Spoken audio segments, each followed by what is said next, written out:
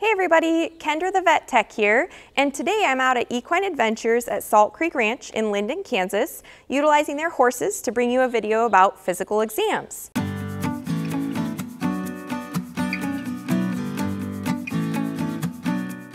So today what we're going to talk about is performing a physical exam on a horse. Technicians should be doing this. How you go about the exam is totally up to you and how you're comfortable with. Most people have their own ways that they go about it. Pick a way that works for you and stick with it so that you don't forget checking any of their systems. So I'll show you today how I go about performing my physical exam for a horse. So we have this nice little mare here. My assistant Carol is the owner at Equine Adventures at Salt Creek Ranch, so be sure to look her up if you need a horsey hotel, a trail ride, or some lessons and you're in the Kansas area.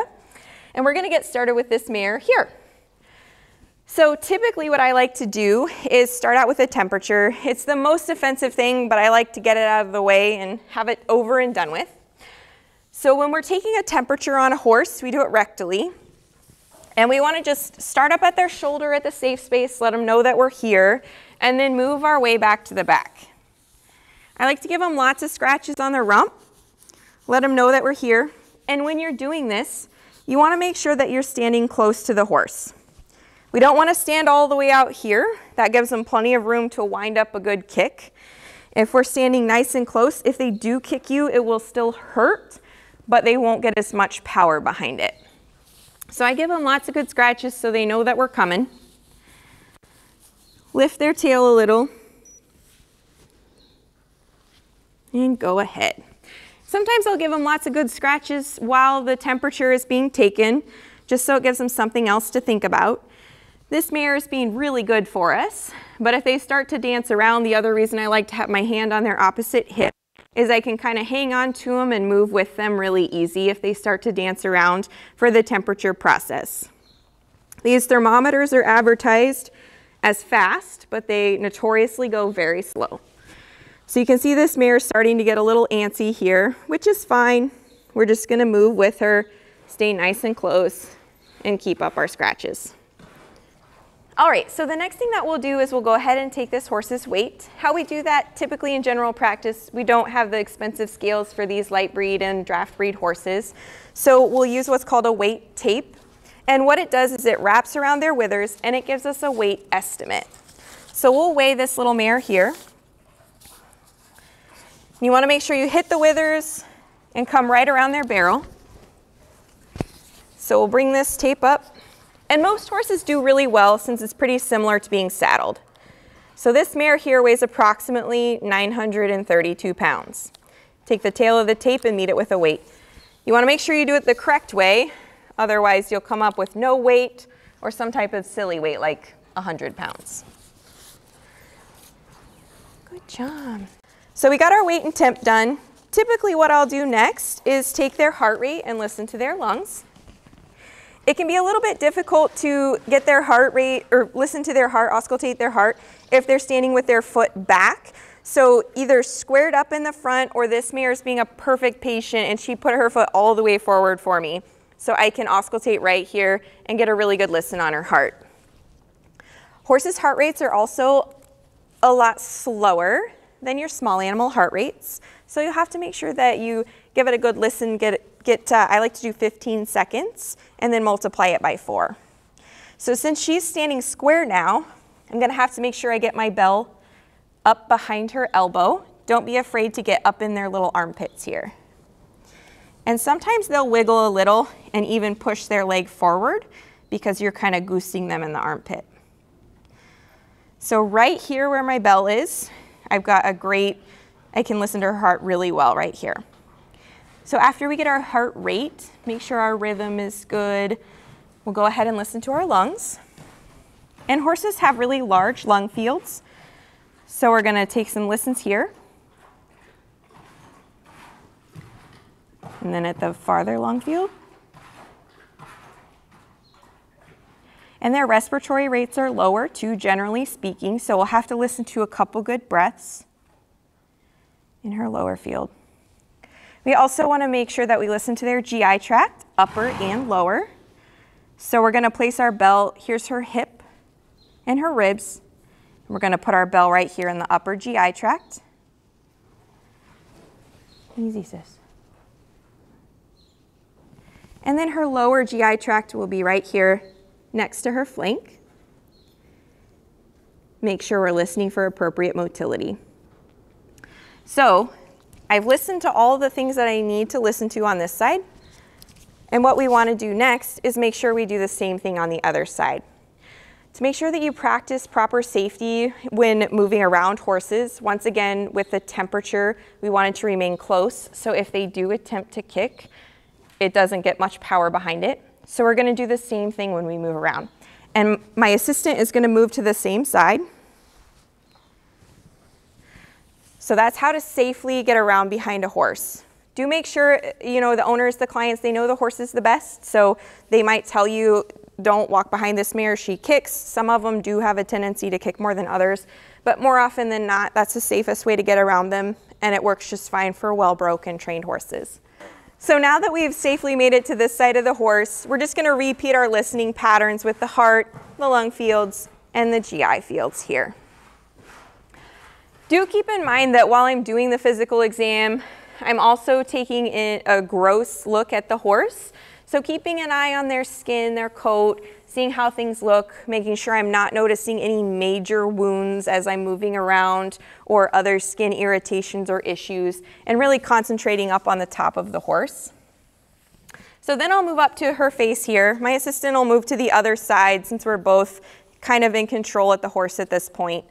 And I'll take a close look at her eyes. And then we'll also check her gums. So we want to make sure that her gums are nice and pink. I know, sister, I know. And then we also want to check her CRT, her capillary refill time, and make sure that it's 2 seconds or less. That's a good girl. Some horses don't really like their mouths licking and chewing. She's a good girl. Some horses don't really like their mouths messed with a lot. So you might need to sweet talk them a little bit more, play with their nose a little bit. Just let them know that you're not trying any funny business like oral medications. So then at this point, what I'll do is kind of assess the bottom part of them. Check their legs, make sure I'm not noticing any swelling, that they're not cocking a leg that I didn't notice before. And the other thing that I'll do is check digital pulses. So for the purpose of this, so you can see, I'll have my assistant stay on the other side. And with this mare, we're gonna come down. Note how I'm still on my feet. So we never ever want to get into a position with horses where we're on the ground off of our feet and we can't quickly spring up and out of the way if something happens. So how we're going to check digital pulses is right down by their fetlock. They have a vein, artery, and a nerve that run right through there in a little bundle.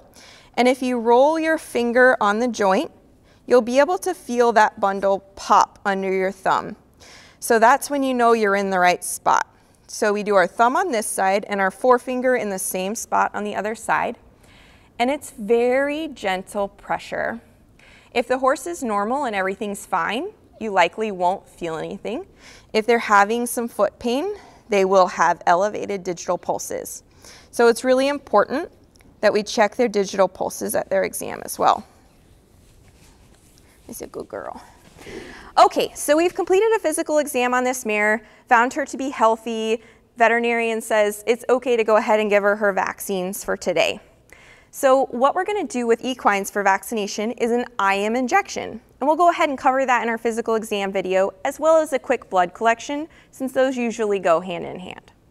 When we do IM injections on horses, the most common place to do it is right here on their neck. You'll want to make sure that you stay within this triangle of their spine, their shoulder, and their nuchal ligament. Another great way that I like to use a lot for client communication purposes are if you lay the heel of your hand right on the front of the shoulder. Anywhere your hand goes is safe to vaccinate or inject. We can also inject horses on the pectorals and also on their gluteals, though those sites aren't used quite as frequently. We just want to make sure if we're doing any intramuscular injections, it will be able to drain properly. So we don't want to do any on the top of the horse, any injections on the top of the horse. So what we're going to do for this mare here is we're going to give her vaccine. When we give an IM injection, I like to pinch their skin a little bit just to let them know something's coming. We're gonna go straight in, aspirate to make sure we don't get blood, and then give our injection. So we wanna make sure that if we get any blood, we pull our needle and our syringe out and we start over in a different spot. So that's how and where we give an IM injection on an equine. Now we'll go ahead and draw a little bit of blood from this mirror. So now let's talk about IV injection and blood draws for horses. So you want to make sure that when you are injecting, you run your needle down so you can be sure that you're not in the carotid. If you're in the jugular, the blood flow will stop or be very slow drips. If it's the artery, the blood's still going to be shooting out. So do make sure that when you're injecting, you run your needle down this way. And then when we're drawing blood, which is what we'll do on this mare, you can run it up. I am right-handed, so working from the left side of the horse is easier for right-handed people. If you're left-handed, ask if you can work with their jugular on the right side of the horse. This seems to work out better for left-handed people. So what we're looking for here is this mare's jugular groove. We're going to want to work in the top third of the neck. That's where the jugular is the most superficial. We're going to occlude the vein so that we get it to raise and we can see it in the jugular groove. We're going to take a slight angle on it because it is deeper than it seems, and then go ahead and draw our blood. With large animals, we don't need to worry about holding off on the site for hemostasis or anything like that. So just insert the needle, draw whatever blood you need, and pull the needle back out. Again, working in this top third. And that's how you collect blood. And once again, if we were injecting, we'd separate the needle and go down in this vein. The camera be pretty. So that wraps us up for today, guys, on performing a physical exam on an equine, also IM injections, IV injections, and blood draws. If you have any questions or concerns, do feel free to comment below, like and subscribe to my channel. And if you would like to shoot me an email with your questions, you certainly can at kendrathevettech@gmail.com. I can be found on Facebook or Instagram under Kendra the Vet Tech, or you can check out my podcast, which goes over credentialed veterinary technician careers, also under Kendra the Vet Tech on your favorite podcast platform. Again, special thanks to Equine Adventures at Salt Creek Ranch in Linden, Kansas for allowing us to use their horses in their facility today to shoot this video for you. Feel free to look Carol up online if you need a horsey hotel, some lessons, or some trail rides. Thanks, guys.